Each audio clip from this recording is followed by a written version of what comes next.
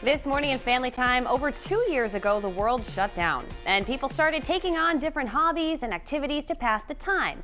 Maybe it was knitting, baking bread, learning to play an instrument. Whatever the case, it was an escape and a way to bring joy to your life and at times to others. There have been many pandemic projects, including this one in Chepachet.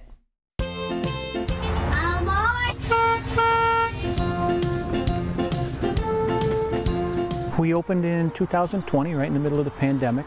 It was a pandemic project and a way that we could share this beautiful land that's been in the family for so long.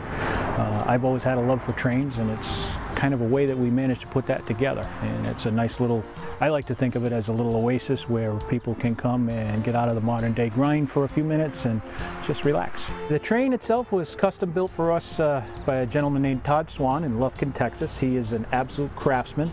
This was prototyped on an F3 EMD diesel, about circa 1948 or 50. This particular unit has a 30 horsepower diesel engine that turns a hydraulic pump, and then there's a motor on each axle which drives the train. They accommodate riders young and old. As a matter of fact, if you put a car, just the way the dimensions work out, if you put a car seat in here and turn it around backwards like you would in a vehicle, it seems to work really well. We've had riders from 2 weeks old to, we had a lady celebrate her birthday at 100.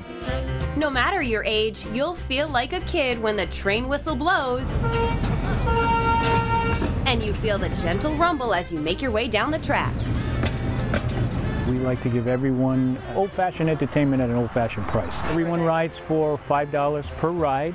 We have a discount program for active duty and veteran military, that's $3.50. If we have a veteran or an active duty military member in the party, the whole party gets the veterans rate, and children 3 and under are free. I think it brings very positive attention to the area. There's some beautiful hiking trails in the area, and it gives people some other things to do. The center of town's loaded with antique shops and whatnot, and I think the northwestern part of the state is sort of a hidden gem.